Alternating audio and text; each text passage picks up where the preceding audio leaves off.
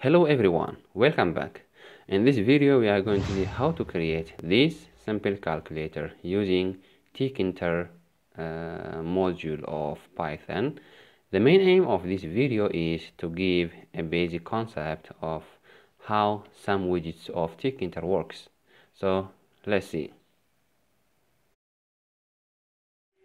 Well, I have created this new Python file so on PyChar. So let me start by importing the Tkinter module. I will say from Tkinter import everything. Now let me create the window instance. Let me call it window, and window equals capital T or uppercase T small k, then parenthesis. Now let me make this window appear on the screen by saying window dot main loop. Now this simple 3-line code will create for me the basic Tkinter window. Now let me run it, simple calculator. Now this is what I have got. Now let me rename this window. I will say window dot title. Then now let me write two inverted commas. I will say simple calculator. Okay, now if I run it, now you can see that it is simple calculator. The window geometry, window dot geometry, and from here let me write the width and the depth. So the width, let it be maybe around 500 by maybe 400, and let me run this. Okay, fine. And let me make this one 300. Yeah, this looks fine. Now let me start by creating the first entry section and the second entry section. Now let me have the first label, which says maybe label 1 or num1 label. Okay, num1 label. This is will be label, and this will be appearing on the window. And let me have the text to be enter the first number. Okay, now I can play with the font, however not important now. Num label dot grid, row equals 0 and column equals 0. Now if I run this, here I have got the first label. Now here I need to have the entry widget. Now let me define the entry widget. Let me say num1 entry.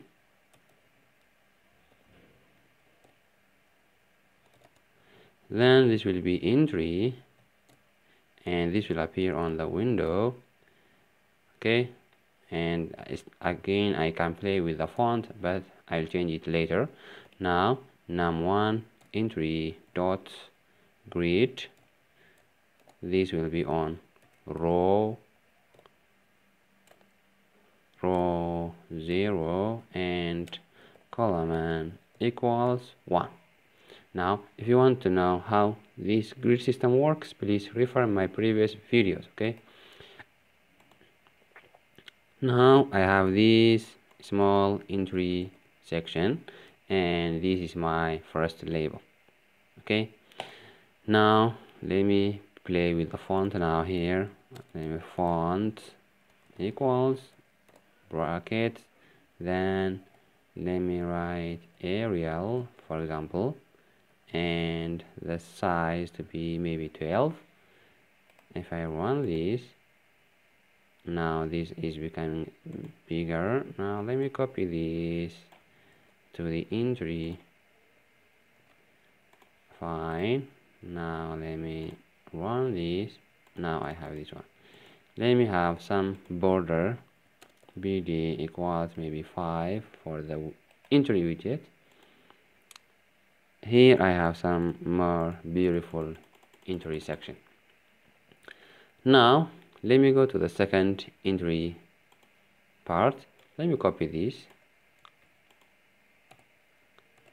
Now let me call this num2 and here num2, here num2 entry 2, and here 2. The other thing that will be changed is enter the second number, and the location will be row 1. Here it will be also row 1. Now let me run this. Wow, this is the first, this is the second. Okay, now it's done. Now this is my first section, that is the entry section. If I want, or if I am interested, I can give this a label frame so that I can organize this calculator in a better form. Now let me provide a label frame and you will see the difference. First let me put this in this end. Okay, let me fix it here. You see this space, let me remove it by, so this is the first. Let me go here, label. In the grid section I will write sticky equals west. Now if I run this, you see it has now fixed it to this end, so now it's becoming so more organized. Now let me create a frame here. Frame 1 equals label frame, and this frame will appear on the window, and the text that will appear on it will be, let me call it the entry section. Okay, text equals entry section.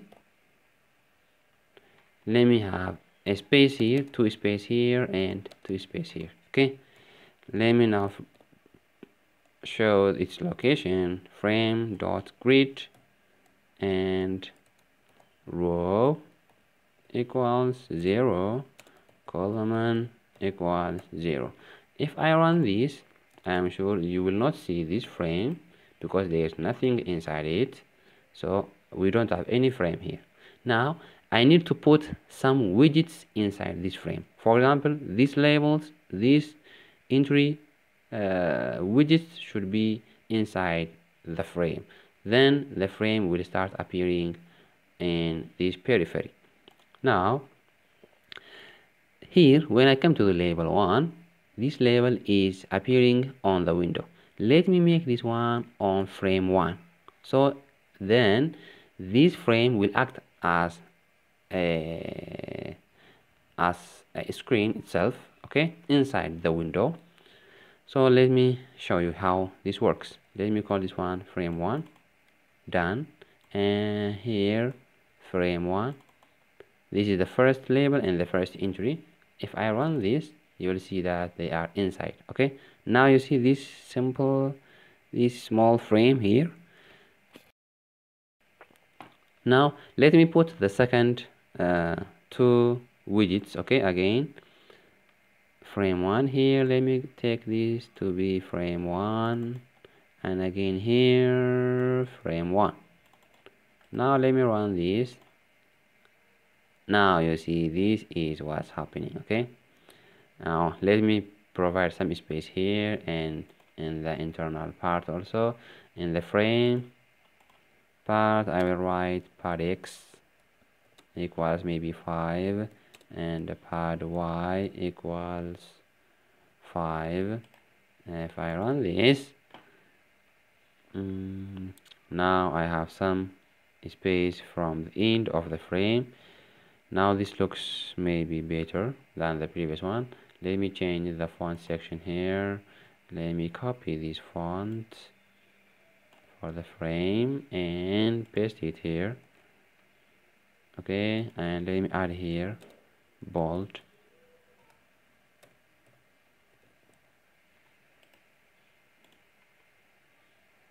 Entry section. This is it. Now let me provide the radio buttons in the bottom here. That shows me the operations. Okay, now let me create here radio button. Okay, so for example, addition or add. Okay, this will be radio button. The radio button will appear on the window, for example. Later I will change and put it in the frame. And the text, because we need three things in the radio button: the text, the value, and the variable. So I will show you one by one here. The text will be addition. Okay, the value will be value equals. Now let me write addition or add with uppercase, and the variable, let me call it v. Okay, done. But this v is unknown, so it is underlined with a red colored line.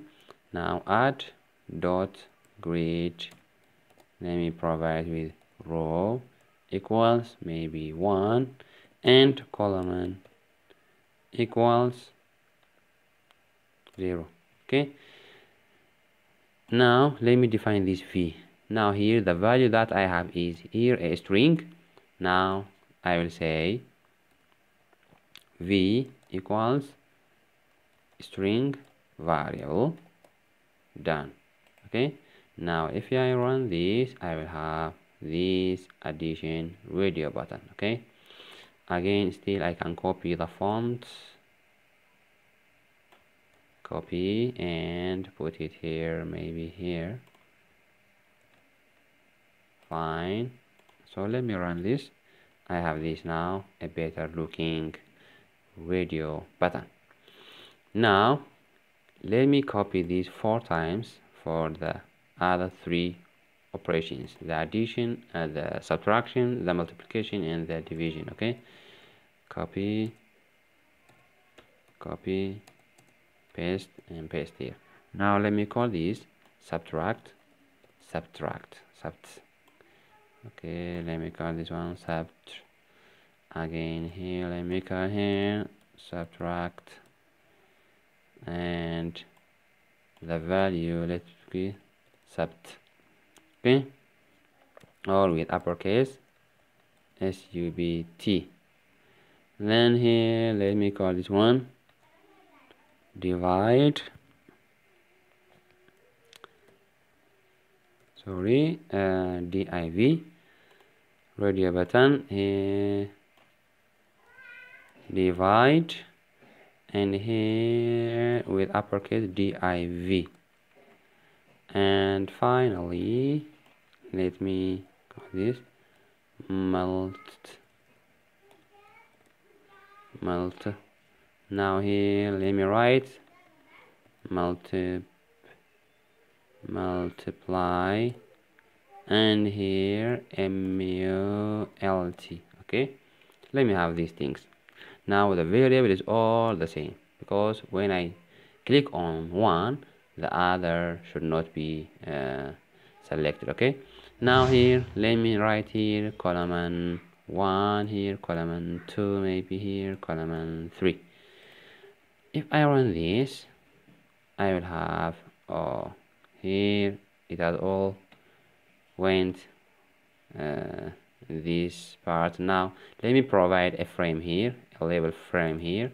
Now let me call it frame 2. Let me copy this one, simple, frame 2 and frame 2.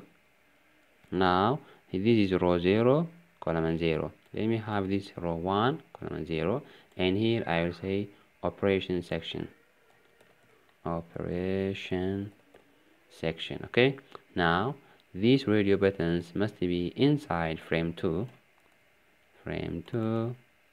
and again here frame 2. Okay, these frames helps us to better organize our widgets, so it's better for us to use in such conditions. If I run this, oh, there's some problem here. What do I have here? Okay, let me run again. Subtraction and addition.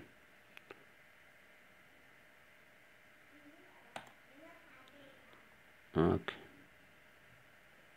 here what we have here is subtract.grid. It's okay. Here div.grid not defined, so I have to say div.grid. Again here mult.grid. Now let me run this. Yeah, the 4 operations are all here, but they are all selected. So let me put one selected and the rest unselected. Now let me add a default value, a default selection to addition.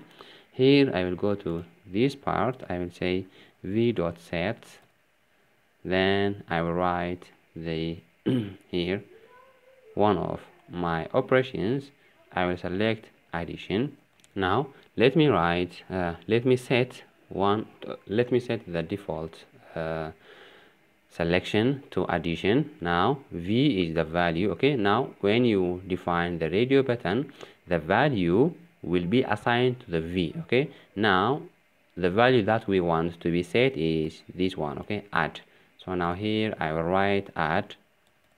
This is in uppercase ADD. So now let me run this, and we shall see that the addition is selected by default.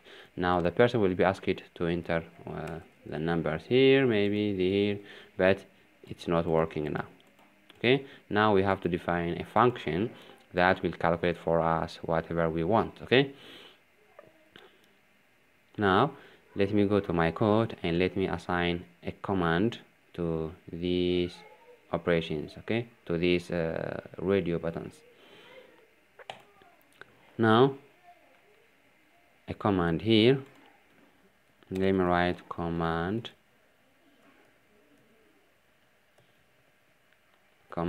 equals operate or operate, yeah. Okay, now I have to define this operation.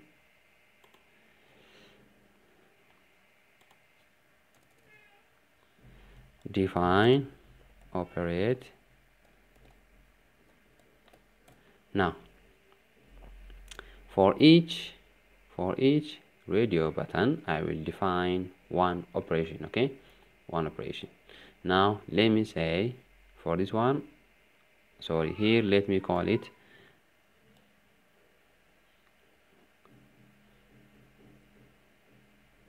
add it, or add operation, and here let me write subtract operation, and here let me write, sorry, here command, let me copy the command and let me paste it here. Okay, now here let me copy this one and let me paste it here, and let me write divide operation, and lastly here command will be multiplication operation. Now let me define this. This is add operation. Okay, add operation. This will work what? Let me first, whatever the user enters into entry 1, let it be saved inside some variable. Now let me call it num1. That is the number 1. It will be what? Whatever the user enters into entry 1 will be gotten here. Now let me call it entry. Here we have entry, num1 entry. Okay, so num1 entry dot get. So whatever the user enters in that entry widget will be gotten and it will be saved inside num1. However, whatever the user enters will be understood by this code as a string, but we want it as a number. Now here, let me add float here so that it converts from a string to a float, because the user may enter 2.5, 2 point something, or 3 point something, whatever it is. So the value that will be entered inside entry1 will be converted into a float and it will be saved inside num1. Okay, now that will be num1. Again, num2 equals float of num2 entry dot get. So now when the add radio button is clicked, I want num1 plus num2. Okay, so here let me say answer equals num1 plus num2. Simple. Okay, num1 plus num2, but this will be calculated here. It should appear on the window. Okay, now let me define a label after calculating this. Okay, answer label equals a label. It will appear on the window. Okay, and the text will be what? Will be answer, but this answer is a float form. Now I have to convert from the float form to a string form, so I will write str of what? Of answer. Done. Now if I want, I can copy the fonts,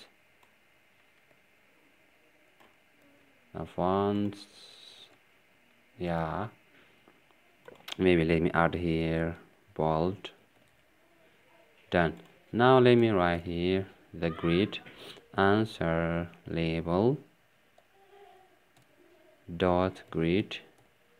Now it will be under frame 2, so frame 2 is on row 1, column and this, so I will have row is equal to 2, column and is equal to maybe 1, whatever it is. Okay, now this is our first operation.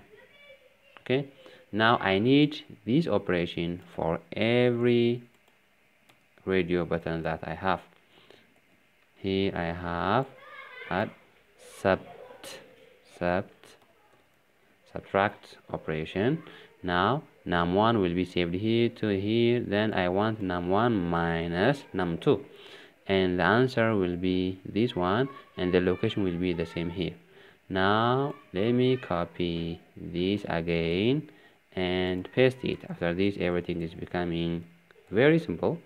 Now the third operation will be div operation. So let me write div operation. I want the numbers to be saved inside number 1 and number 2. Then I will have this divided by this, and the answer will be this one. Okay, and finally the multiplication, and I will write here the multiplication operation, and I want num1 times num2, then it will appear here. Now I think everything is okay here. Let me run this and see how it works. Okay, let me see 3, and let me see this 3. If I click on addition, it shows me 6 here. If I click on subtraction, 3 minus 3 is equal to 0. If I click on divide, 3 divided by 3 is equal to 1. If I click on multiply, 3 times 3 will be equal to 9. Let me check another one, 10 and 2. If I add, I will have 12. If I subtract, I will have 8. If I divide, I will have 5. If I multiply, I will have 20. Okay, so this is a simple calculator. You can put this one maybe here or wherever you want for example here on row 2 column 0. Okay, the label add will appear on row 2 column 1. Let me make this one 0 and this one also 0 and this one 0. Okay, now if I run this and I will get this one 8 and maybe 4. Now let me start 2. You see, subtract 4, addition 12, multiplication 32. Now so this is a simple calculator. The main aim of this calculator is not to have this calculator, okay, to use this calculator in your daily activity. However, the main aim is to give some basic concept for the beginners, to have how label frame is defined, how entry widgets, labels, and these radio buttons are defined, and how you can have some simple mathematical calculations inside Tkinter. Okay, so if you have enjoyed this video, please don't forget to subscribe to my channel and support me with your likes and shares. Okay, thank you guys, see you next time.